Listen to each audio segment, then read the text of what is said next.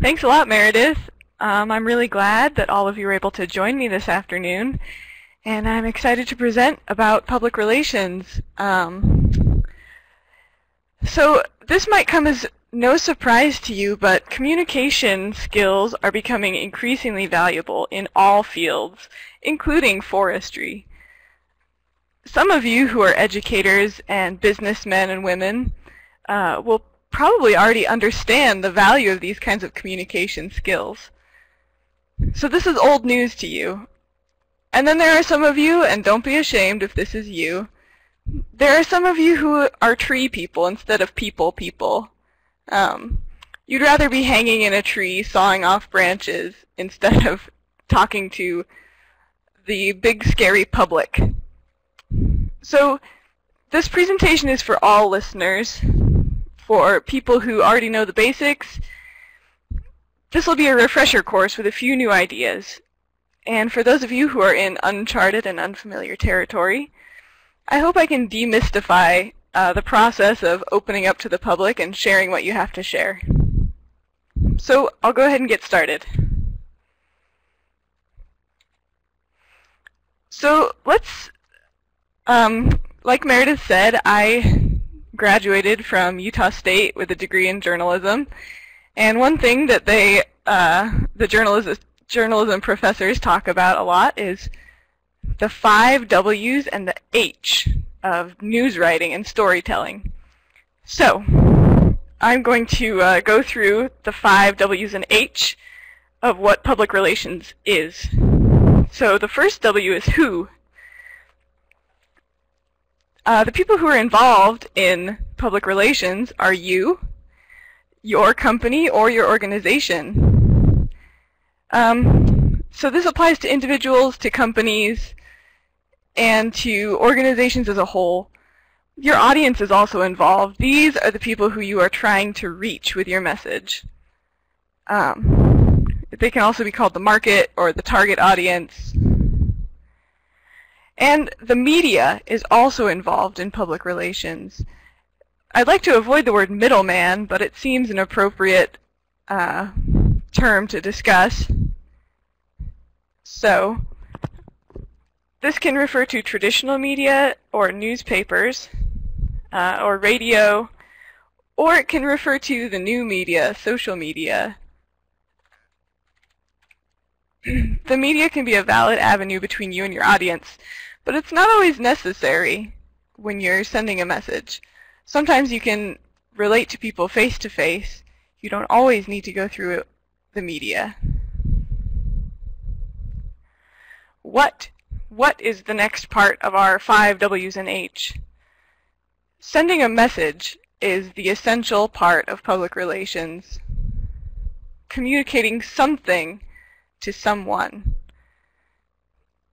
The days of one-way messaging where a company comes from the top down and presents a message to an audience, those days are over. Public relations is a two-way street. New media allow consumers and audience to respond to messages, and a new generation of consumers will expect a response to their feedback. When? Public relations can occur at any time, whenever possible. Technology allows for 24 hours news feeds, updates, and so forth. But be careful, a little messaging can go a long way.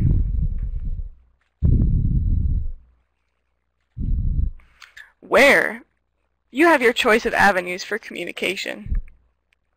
You can communicate through the traditional media, such as newspapers, magazines, radio, and television. These are the news avenues that your parents and grandparents would recognize.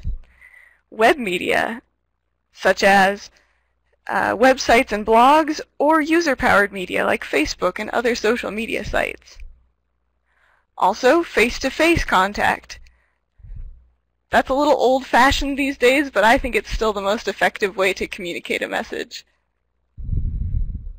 It's great for you and the user, but it's not always practical due to distance and other factors. And why do public relations? PR is vital for the success of your venture. If it's a planting project or the latest bit of news about a promising new cultivar, an educational campaign, or an Arbor Day event. If you don't get the message out about your event, who will? And how? This is the H in the 5 W's and H. So stay tuned for that. I hope to kind of let you know a little bit about how to practice public relations. So the essentials of public relations, you want to develop a communications plan. And these are the 4 M's of PR: your message, your market, your medium, and your measurability. Let's start talking about message. Your message is the piece or pieces of information that you want to convey. It could be an event announcement or a news article or a mission statement or a brand statement. It could be an educational campaign. So up here on the screen you can see I have a couple of examples: the event announcement, the news article, mission statement, or a campaign against tree topping. These are all examples of what a message is. And one thing that's important when you're communicating to the public, whatever your message is, make it a story. Make it interesting and engaging to the public. Storytelling. Okay, so I've set up a little false environmental nonprofit for the purposes of explaining how to tell a story with your message. And we're going to be using this example throughout the rest of the presentation as well. So let's say that you are the communications director for a Utah-based environmental nonprofit, and you're planning an Arbor Day planting event at a Salt Lake City park on April 27th, Arbor Day. And you want the event to be open to all ages, but you especially want people, high schoolers from a Salt Lake City high school, to be involved. So with those in mind, I'm going to present 2 messages, and one of them is all facts and no flair, just the basic information. And the other one, the one on the right, tells a story and engages the reader. It uses action verbs, has a call to action at the end, while it presents the facts.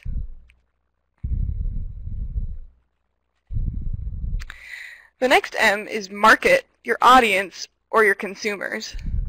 So when you're trying to define who your audience is, consider a couple of factors. Consider demographics. What kind of people will use your service or will benefit from your message? Are the people you're trying to reach of a certain age? Are they homeowners? Do they have a certain level of income? Are they from a certain area, geography? Are they close by to your actual physical location? Are they far away? Are they rural? Are they urban? And what kind of, you might want to consider what kind of climate issues are taken into consideration. If they're in St. George, different trees will do better there than in northern Utah. And your role in your message. Your message, whatever it is, will determine who your audience is. If you're a tree care business person, a professional arborist, your market will probably be different than that of a state agency. State agencies seek to serve the public in a public service sector. So with our previous example, Utah Urban Replant, I'd like to take a second and define the nonprofit's market or audience. So since they're planning their event for a Salt Lake City park, we'll definitely want to consider Salt Lake City residents part of the audience, neighbors close by to the park, people who would be considered green enthusiasts, those who are already interested in trees, planting, outdoor nature events. Families all are invited to this event, and what's a better way to teach your children about the importance of trees than to bring them to an Arbor Day planting event. And then high school students from this fictional Utah high school, and local service organizations such as the Boy Scouts or church groups.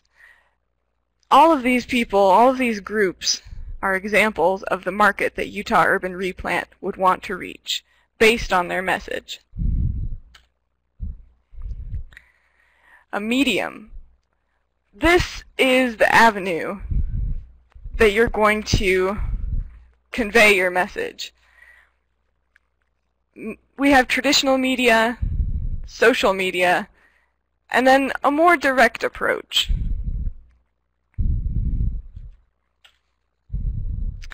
So traditional media, this is newspapers, magazines, radio broadcasts, television spots, and other media that have been around for a while. So a couple of pros to this traditional media: newspapers and radio spots, television programs, they have a wide reach. You can talk to many, many, many people if you write an article for, say, the Salt Lake Tribune. That will reach thousands of people in northern Utah and throughout the rest of the state. And traditional media, especially nonprofit media such as Utah Public Radio, are generally seen as trustworthy by the audience. There's a lot of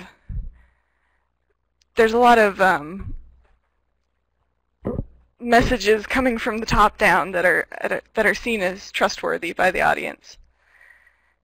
A couple of cons to the traditional media: you no longer control your message. It's in the hands of whatever journalist has decided to pick up your story.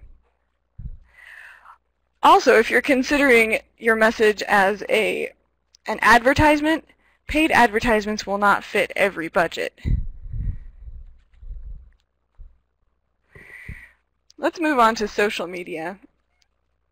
Social media includes Facebook, Twitter, Pinterest, LinkedIn, and hundreds of other different sites where people share media with one another.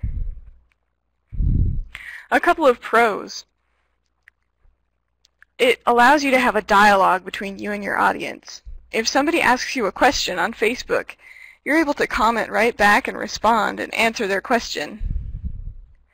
Another pro: social media is free. There's no subscription fees, no paywalls. A couple of cons: it's not a good fit for every audience or every message.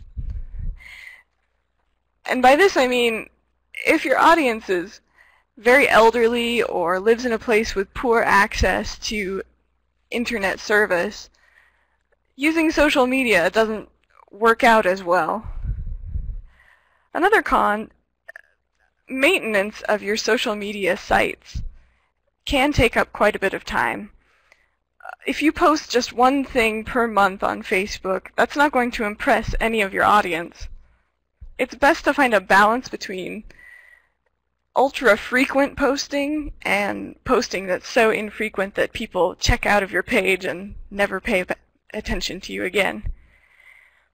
So I would recommend trying to post one thing, one article, one event, one picture per week while you're starting out. And then aim for a post per day or every 2 days once you've gotten the hang of it. A direct approach. So I consider this to include website content as well as face-to-face interaction and printed materials that you can hand out to your audience. Again, this can present a dialogue between you, the message maker, and your audience, especially if you're face-to-face. Or on a website or blog post, people can also leave comments and you can respond to them. Again, you control the messaging. You're the one who decides what you're going to say and how it's said. Your message isn't filtered through the eyes of a reporter. And You can present your message in more than 140 characters, which is the character limit on Twitter. And websites and blogs are a good way for you to directly publish research, articles, photos, anything you want. A few cons. Face-to-face interaction can be difficult to accomplish due to geography, cost, human resources problems, and your reach is not as broad. The people who are interested in what you have to say are already aware that you exist. You probably won't get a lot of new people who have never heard of your organization by using a direct approach. So again, in light of our urban replant example, and considering their audience, let's take a look at the media that the organization can use. As far as traditional media, we'll want to talk to people in Salt Lake City, and the media in Salt Lake City, this is by no means a comprehensive list, but we have the Salt Lake Tribune, the Deseret News, KSL-TV, radio stations, an Edible Wasatch magazine, which is a specialty magazine that's geared towards a sort of green crowd, and the student newspaper at Utah High School for the high school audience. As far as social media, Utah Urban Replant can post on their Facebook page, they can create an event page, they can Twitter, and direct methods, we're assuming that this Utah Urban Replant has a web page and a blog, so they can post on their blog, they can make an event announcement on their web page, and they can get in touch with various organizations throughout the state that run events calendars, like Utah State University Extension and Utah Public Radio and Tree Utah, as well as local newspapers. We were talking about measurability, goal setting, and quantifying your success so that you can set some measurable goals so you can measure whether or not you did well or you did poorly. So with our Utah Urban Replant example, they could set some goals like publish their announcement in 3 local newspapers. 3 is a quantifiable number. They will know right off the bat if they have accomplished that or if they have not. Another goal that they can say that they want their Facebook post to be liked by more than 5 of their Facebook fans. Another measurable number. And so after your event or after your media campaign, you'll want to analyze your reach and results afterwards. You can check your website analytics to find out who came to your page, what they clicked on, how long they stayed. Or you can send out an email survey to your participants and gauge what they learned, who they are, and then you can use your results to determine how to proceed from there.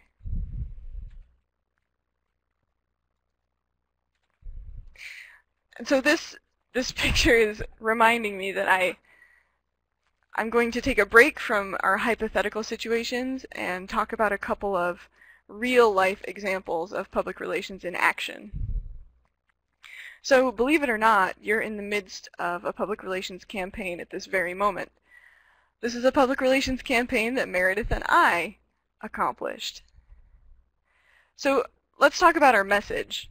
The message was, join us for the February Learn at Lunch webinar where I will talk about engaging the public with the People Part of Forestry. Another part of our message, the date, the time, the place, the how-to. We tried our best to make it a story by making the summary of the event an enthusiastic and engaging piece of writing. So our market, I'm sorry to say, I focused mainly on Utah. I had no idea that there would be some people from outside of the state attending. So our market is urban foresters, extension educators, state agents, arborists, and a few people who might just happen upon this webinar and decide to log in. I learned who my market was from doing a couple of other webinars with other hosts. We've gauged who we have reached in the past and sent out email invitations to those who have been interested in these webinars in the past. The media that I used the USU Extension Calendar, the Forestry Extension Calendar, email listservs. I created a Facebook event. I made 2 Facebook posts, but judging by your poll responses, it seems like most of you have responded to the email listservs and are here because of those. So I might need to work a little bit on my Facebook posting so I can attract more Facebook viewers to this kind of webinar. And the way I'm measuring this, I did a couple of polls at the beginning of the webcast. We might send out a survey afterwards. And my goals are to maintain attendance at the same level as past webcasts. And another goal, to inspire at least 2 questions from the audience. So I'm counting on you, audience, to help me out with that. And at this point, I'm going to switch over and show you my screen so that I can show you one of my favorite examples of good PR that's done by people who are not PR professionals. So if you'll bear with me for just a moment while I switch over and share my screen. Alright, I hope that's up and ready to go. If you are looking at my screen right now, you'll see that I'm at the Division of Wildlife Resources site, the Utah DWR. And I love this website. I think this website is a great example of lots and lots and lots of PR campaigns, lots of great messages, and an organization that's really engaged with their public. So I'm going to click on this aspect of their page. Sorry, this is not working out so well. Well, as you can see, we've got great messages. Ice fishing, cold weather means hot fishing. Now that is a story. That's a message with a story. So, I'm going to take you to their wildlife blog. Again, this is another great example of stories that are being told by people who are not necessarily communications experts. I'll take you to one specific story that I thought was really wonderful. A good example. This is by a conservation officer with the Utah Division of Wildlife Resources. And he tells a story about preventing poaching. And it's engaging. There are photos. And it's got a great message. Stop poachers. So I'll take you back to the main page. And we're going to take a look at the Division of Wildlife Resources social media use. We'll go to their Facebook page first. And in my opinion, the DWR does social media right. They have a wonderful Facebook page. All of the things that should be present in a Facebook page are here. There are photos. There are contests. Right here we have a winter fishing photo contest in exchange for a free hat. That will probably drum up a lot of interest, both for people who would like to show off their large fish and also people who are in the market for a free hat. They're showing links to other articles put on by other news sources. We have right here the KSL Outdoors show talking about the burbot bash. So their Facebook page is just one of the most popular, and you can see it's popular. 3,820 people like their Facebook page, which is pretty impressive. We'll go back to their main site and go over to their YouTube page. Another thing that the DWR does right, they produce some great multimedia. They have many, many videos, and all of them, all of the ones that I have watched at least, have been exciting and educational without being too boring or didactic. They're just really, they do such a good job. And one other thing, this is kind of an odd new social media site, especially for the Utah Division of Wildlife Resources. They're on Pinterest, which is another social media sharing site, generally thought of as a place for people to share craft information, recipe information, but they're using it to share pictures, crafts for kids, wildlife-inspired decor, and wild game recipes, as well as events. If I'm clicking on this bald eagle event right here, and it takes me to a very visual layout for all of their events that they've had in the past and upcoming events. We've got the flying tundra swans, snow geese, bald eagles, archery. Really fantastic. So the Division of Wildlife Resources is all around a really, really wonderful website, and I cannot praise them enough. For the next part of this presentation, I am going to show you how to create a Facebook page for your organization or your company. And I'm going to continue running with the Utah Urban Replant organization. So if you just go to Facebook, you can come down to the bottom here and see where it says create a page. First of all, you'll have to have a personal account, but you don't need to post in your personal account very often. You don't need to put up any of your personal information. You just need a starting point from which you can create a page. So for Utah Urban Replant, I'll select a community organization or institution. And I'm not sure how well you can see this, but you can choose a category, and there are many, many categories: energy, engineering, industrials, legal and law, and a government organization. I'm going to call mine nonprofit organization. And the company name, I'll type in Utah Urban Replant. And we'll get started.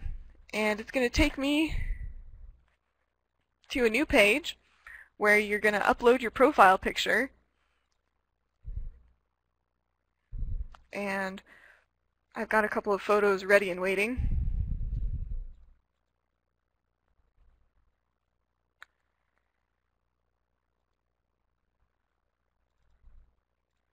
We've got this lovely magnolia picture for our profile picture. It's loaded up there. Hit next. And then this is where you just kind of provide some basic information about your page. So Utah Urban Replant, we'll talk about how it's a nonprofit and it seeks to plant trees in urban Utah. And we can link to their non-existent webpage. This question right here, will this page represent a real organization, school, or government? My answer is no, but if you're creating this for a real organization, your answer will be yes. You can customize your URL so it's easy for people to find. Right now the URL says facebook.com/Utah Urban Replant. I think this is a really great idea so that your URL is easy to type in. It's not just a string of numbers and letters. And to enable ads, I've never really done a Facebook ad before. However, advertising on your page can grow your audience and can be successful. So we go along to create the Utah Urban Replant page.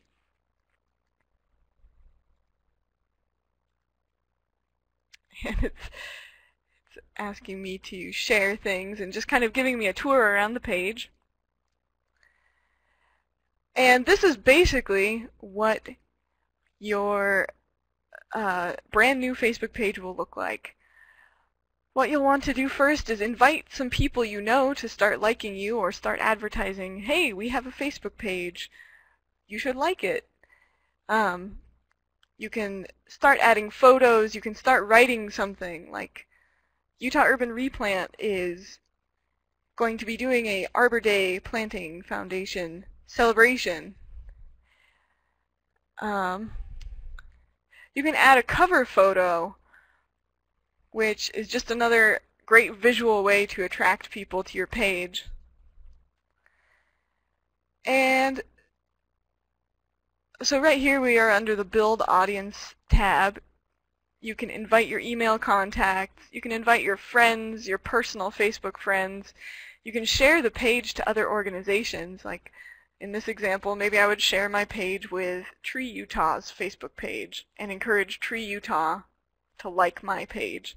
Or I would encourage the Forestry Extension to like my page. And that way we kind of have some triangulation between different organizations that have similar interests. And so that's about all I have presented right now. I'm going to stop sharing my screen and go to my contact information so that you can see that. And I'm ready to take any of your questions if you have any. Have there been any questions? Rose, there were a couple of questions that came through. One of them was, are there things specifically to avoid on Facebook, kind of troubleshooting for especially organizations and government agencies that are on the definitely do not do list? All right. I can think of a couple off the top of my head. It's important that you make your Facebook posts as your organization instead of as your personal, like using your Facebook personal account versus using the Facebook account of your company.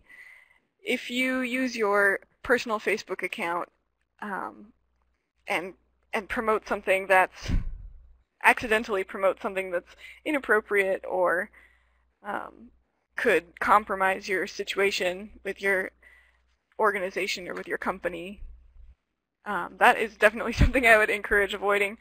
Also, don't get into any arguments with people who are posting on your page. This might not be a problem for a lot of organizations, but on the internet people tend to feel a little bit freer with the way they communicate.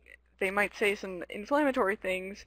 It's important that you, as representative of an organization or a company or the government, don't engage with that in a negative way. And there have been a couple of examples in the news lately of social media backfiring on companies because their social media representatives have just treated consumers disrespectfully. Great, Rose. Another question came through regarding your profile picture and what the purpose of that is, how important that is, what should it be. Can you go into a little bit of detail on how to pick your profile picture and what that really does for your organization? Yeah, you bet. The profile picture is a photo that will be associated with your page. If you are using a Facebook account for personal use, it would be a picture of your face. But just so people could identify the picture to the name of the person on Facebook. But for an organization, the profile picture can be something like a logo for your company or just a really nice kind of catchy photo that will catch people's eyes. I think maybe I'll go back and share my screen again so we can see the Utah State University Forestry Extension website, and that'll give you an example of a profile picture. So I hope people can see that. So right here we've got the USU Extension Forestry profile picture. It's just a picture of an oak leaf. It catches the eye, it's bright and colorful, and it's kind of our signature. And also we've got this nice cover photo of a northern Utah canyon, and I always say the more photos on your page, the better. It gives your audience something visual to engage with. Let's see. I have a question here from somebody who asks, can you delete poor comments from Facebook? And the answer to that is yes. But I don't recommend it because your users will catch on that you're deleting comments. People will start to get involved in outcry about censorship and how their voice is not being heard. So yes, you can, but I wouldn't. And let me see if there are any other questions.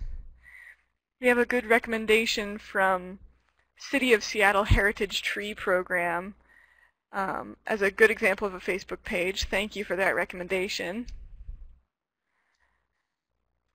And any more questions, Meredith?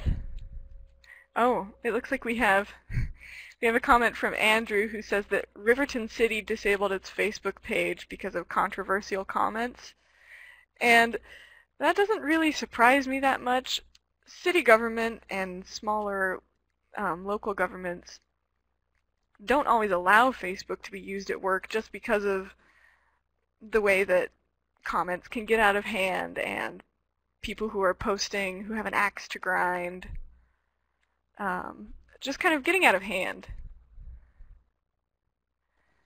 I think, Rose, if you can go into that a little bit more in detail. Sorry to cut you off there, but that was a lot of the conversation in the chat pod was with the restrictions and what are some good ways to get around it, or how would you go about going through your IT department or whatever to make sure that the content is approved by the appropriate folks?